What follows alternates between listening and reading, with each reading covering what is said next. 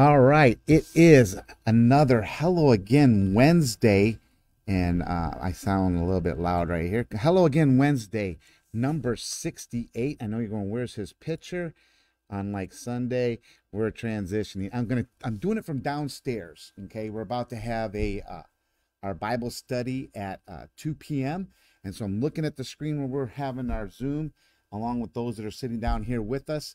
And so I'm just kind of doing some rearranging and stuff, and I'm going to do this episode downstairs here.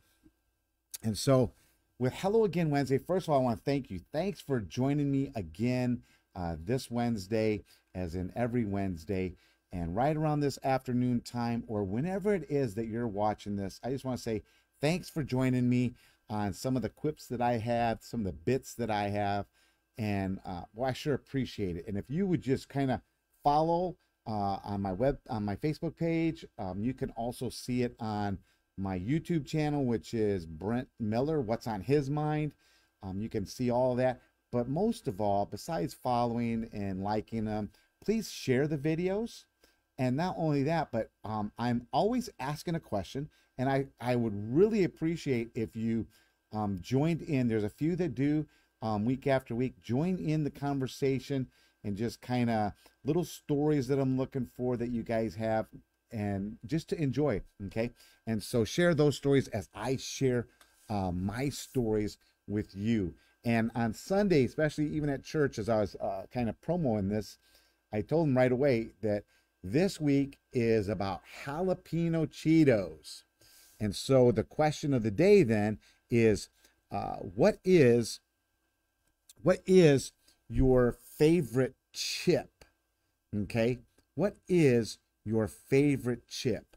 And I have, at the beginning of this segment, there was some pictures. I had the jalapeno Cheetos, and then it also had Ruffles Originals chips, and it had these pretzel chips, which are really good that I like. They're flat, and they would be great for dipping in chocolate as well as eating plain. But that was the opening little photo that you saw that I had running, and on it was the jalapeno Cheetos. And you know, I'm telling you, I have come to really like those Cheetos.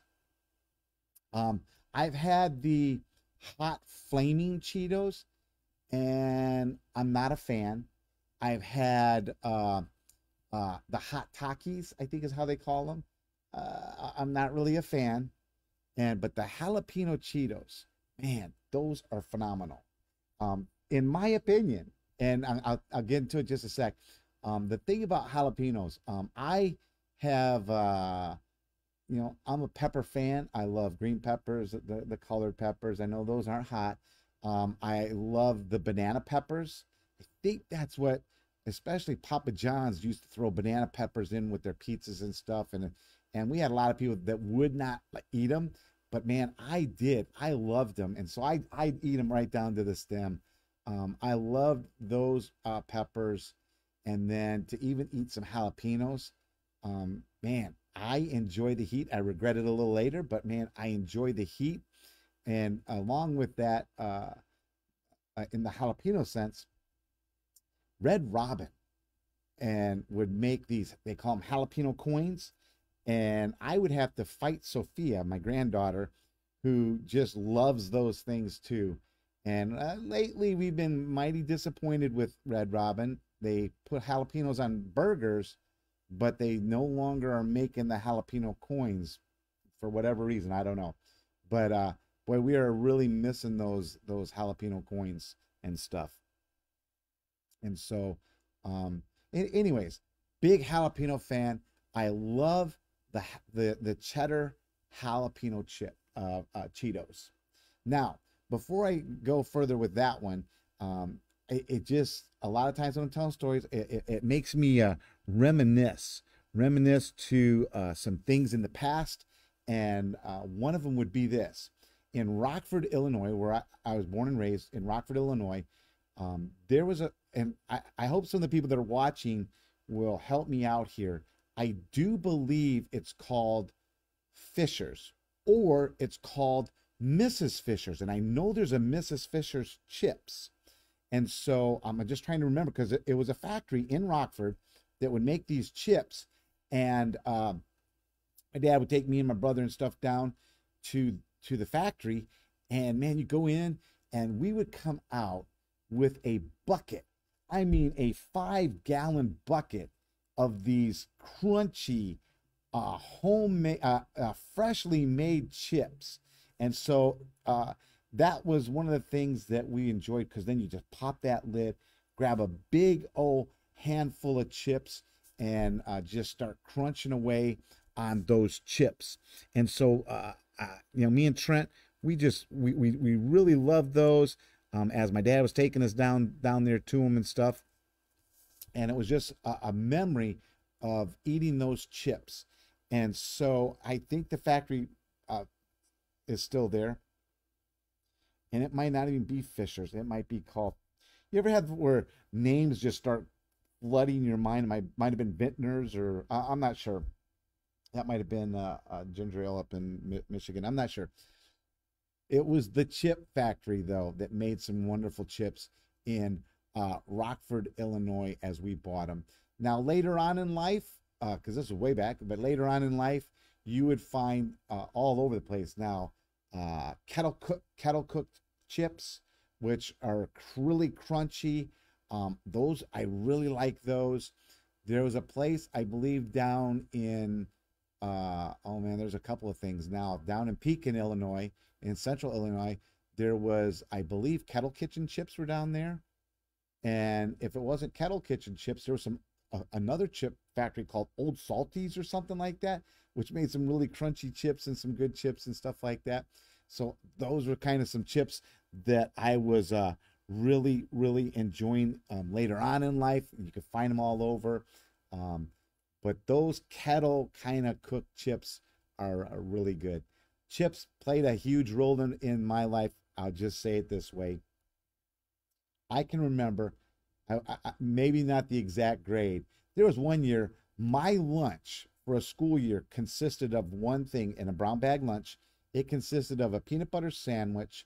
It was either a Hostess blueberry pie or maybe a blueberry Pop-Tart. I know there were blueberry Pop-Tarts in my high school years.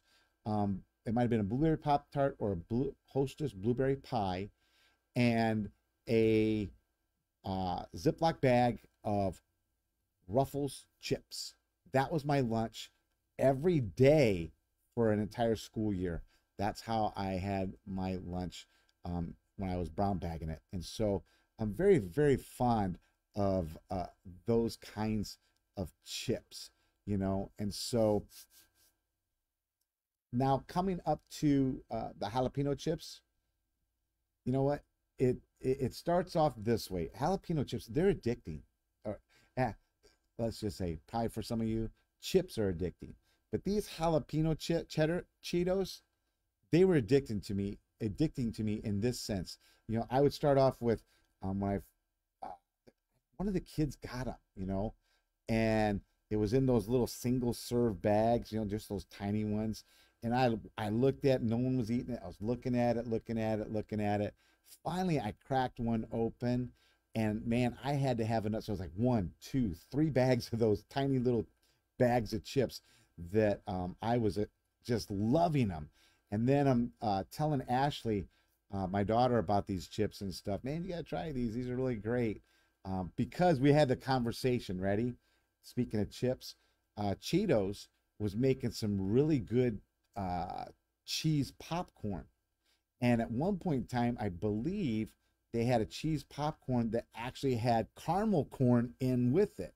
And some of you are like, no way, that is a awesome taste. Cheese popcorn with caramel popcorn.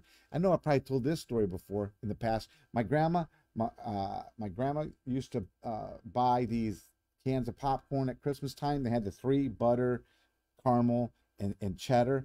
And at that time, they didn't have them in separate bags. They had like a cardboard that was separated. And if the cardboard got jogged at the bottom of the bucket, man, you'd have that hodgepodge of popcorn together.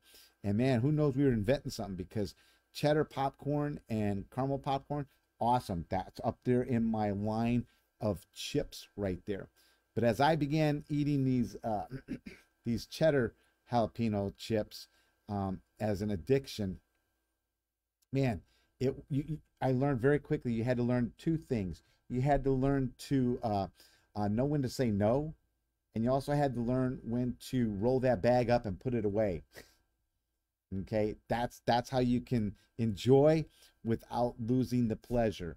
Okay, and so then with those, uh, one last thing. Alrighty, it's kind of like that old KFC, the Kentucky Fried Chicken phrase, way back.